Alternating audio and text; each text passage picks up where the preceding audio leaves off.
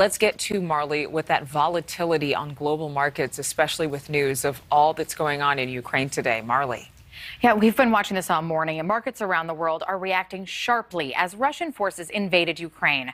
Our major U.S. indices are opening even lower today. Right now, taking a look at the Dow, we were down 800 points, still close to that number. The NASDAQ and S&P not looking much better. This comes after stocks plunged to fresh lows for the year yesterday. The Dow and NASDAQ both fell for the fifth straight day, while the S&P fell farther from its January highs, now down more than 12%. Commodities are on the rise, though. Gold jumped to its highest level in more than a year as investors sought traditional safe havens. Wheat prices spiked to their highest level since 2012. Soybeans notched an all-time high, and corn prices peaked at an 8-month high, all because Ukraine and Russia are top exporters of wheat and corn.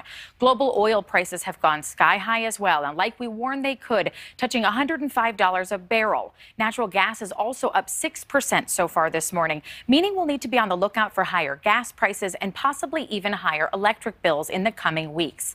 Now, here at home, and for some good news, the number of people filing for unemployment dropped to 232,000 last week, coming in below expectations.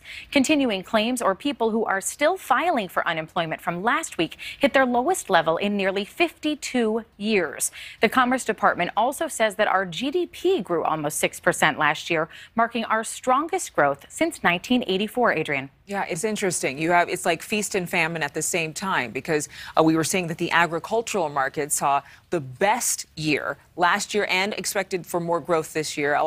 We're watching to see if we're going to have a shortage of agricultural goods, all because of this conflict. Thank you so much for watching. Make sure to click on the red subscribe button below so you can get more of NewsNation's fact-driven, unbiased coverage.